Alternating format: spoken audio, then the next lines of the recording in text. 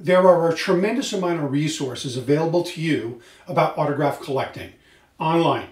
You have chat groups, you have videos like this, you have Facebook groups, chat boards. There's a tremendous amount of information out there. And one of the challenges is weeding through the good and the bad, right? So there's information about how to collect, what to collect, how to store things, and a big part of the online discussions is authenticity opinions. So as a professional authenticator, I was told years ago by someone who's a brand name, now this is someone that you would all know if you're an autograph collector, said, Steve, stay off of these Facebook groups. And it wasn't an egotistical or an arrogant thing. It was just, as a professional, you kind of need to stay above the fray. You shouldn't be scrumming with people on Facebook chat groups. And for the most part, I followed that advice. But every once in a while, curiosity kind of gets the better of you. And you know what they say about curiosity, right? So I kind of dipped my feet into the water, here and there. And, I found some pretty interesting stuff. So I'm going to provide you with a report out on my findings, and it's coming up right after this.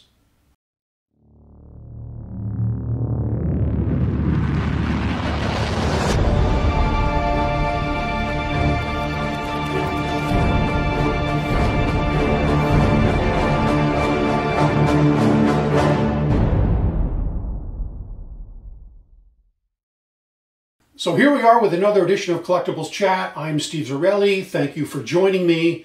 If you don't know, I am a professional autograph authenticator who specializes in astronauts, cosmonauts, and aviation autographs. I've been professionally authenticating since 2011. I authenticate for a number of very high-profile auction houses. I also consult with the big TPAs, most if not all of them at one point or another. And I work with dealers and collectors worldwide to help them authenticate their space and aviation related material. So that's who I am. And but I've been an autograph collector for a long time, and my interest extends beyond space and aviation autographs. So, at the risk of sounding immodest, there's a lot of autographs, especially things that I'm personally interested in, that I've studied and I know very, very well. And I'll do a little bit of breaking news right here in that while my professional business is space and aviation, I do professionally authenticate some other autographs outside of those fields as well. Some of the companies come to me for my opinion on other autographs that they know that I know very, very well. My name never shows up on these, but behind the scenes I am providing opinions to some other companies on stuff that's outside of space and aviation. So the takeaway is that, when I talk about autographs, especially when I'm on a chat board, I'm not going to say something unless I'm really, really confident that I'm right. I don't, guess. I don't take shots in the dark. So, when I speak to these things, I try to do it from a foundation of data and knowledge and experience. The first thing you're going to notice on a lot of these groups is that there's a lot of people providing information, and some of it's good, and quite honestly, some of it's not. And this is really dangerous, especially for newbie collectors who come to a group, and they very often, the people who are wrong are the loudest voices. So that's something that you always have to keep in mind. Quite honestly, some of these groups are really, they're a train wreck. Somebody will put something out there for opinions, and there'll be 50 responses. Half of them say good, half of them say bad, and probably 90% of the people don't even know what they're talking about. And that's, I'm not trying to be overly critical, but you're talking about something that somebody paid money for, and they're going to either try to return that or keep it based upon these opinions that they're hearing online. There's a responsibility there. As a professional authenticator, my name goes on everything. Every letter I send out has my name on it. And, that's a great deal of responsibility, and I take it seriously. Yet when you're, Johnny Anonymous on some chat group or chat board somewhere, not even using your real name in a lot of cases, what do you put 1 second thought into something and you fire off an opinion? So, that's the kind of information you might be getting. So you really need to keep that in mind. I've been collecting New York Yankees autographs for a long time.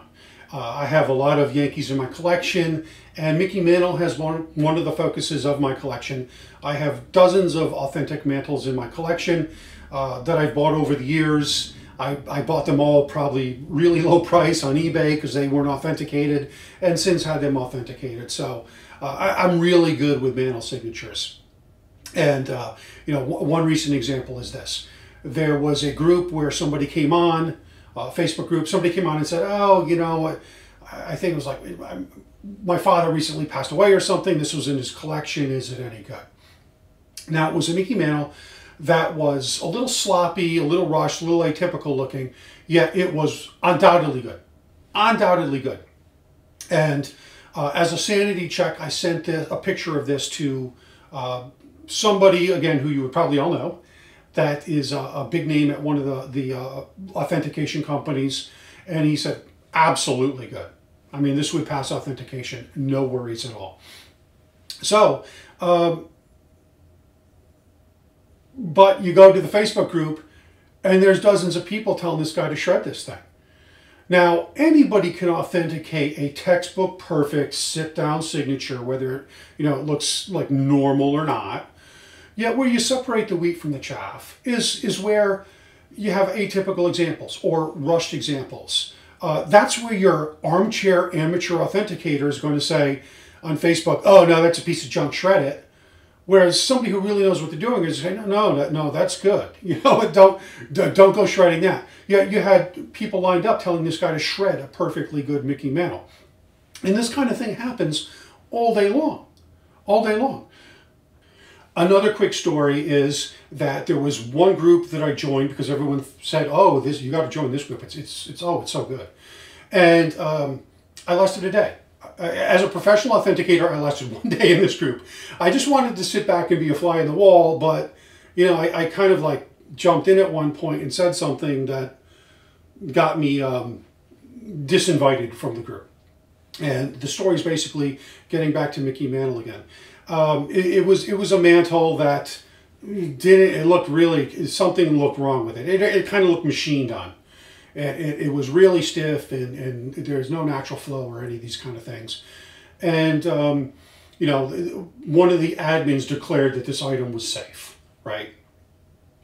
And then they locked down the thread. So you can't even respond back or, just to disagree or take a second look. So I contacted the admin. I said, you might want to take a second look at this. And they're like, no.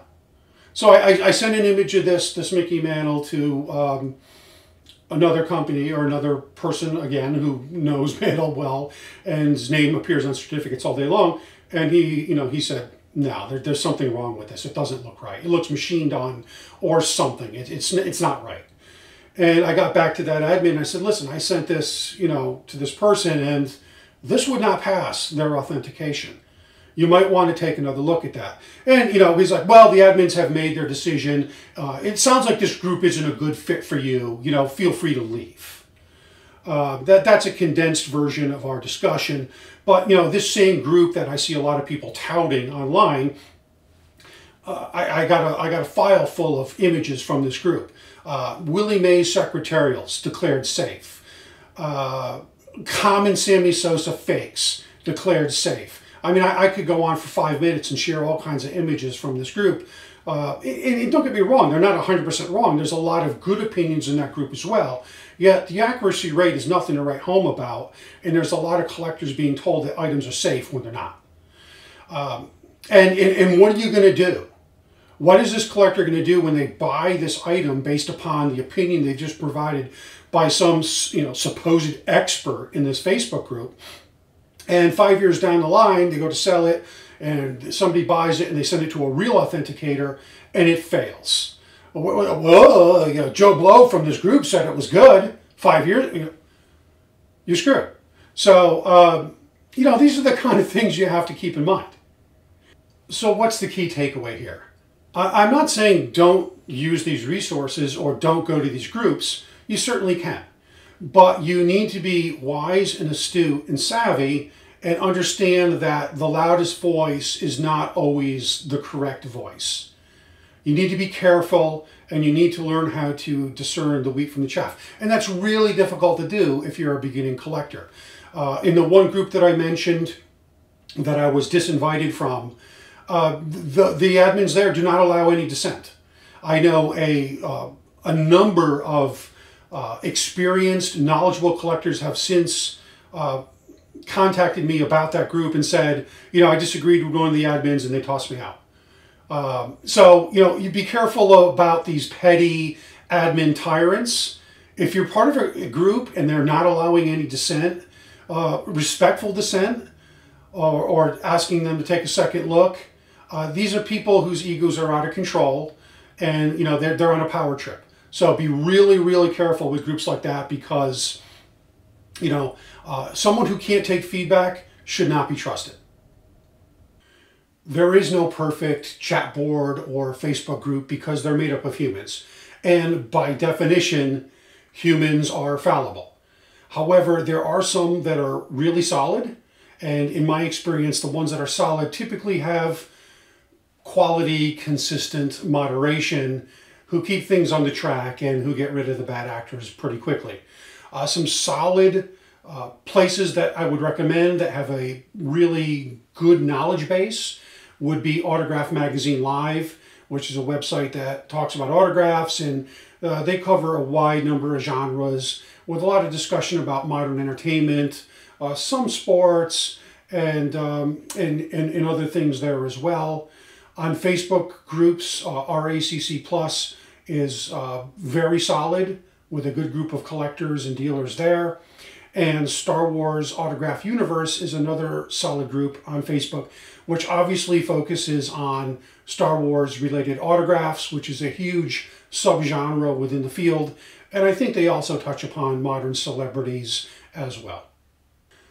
Use the resources available to you. Join the groups. Listen to the conversations. Get a lay of the land. There's a lot of good information out there, and you don't want to throw out the good with the bad. All I'm saying is that it's probably not a great idea to crowdsource authenticity opinions from a rabble. Okay?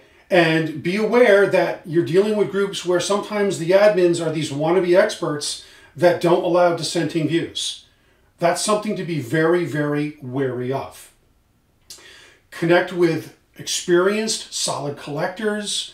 Use Pro Authentication when it makes sense. And I'm not saying you need to send every item in for Pro Authentication, but for high-priced items, it makes sense. It protects your investment, and it allows you to get a refund if you make a big purchase in a timely manner. So use common sense and learn and grow and listen to the conversations. And I'll just leave you with this one lesson. When it comes to authentication, very often you get what you pay for. So that slams the lid on things for today. Until next time, happy collecting.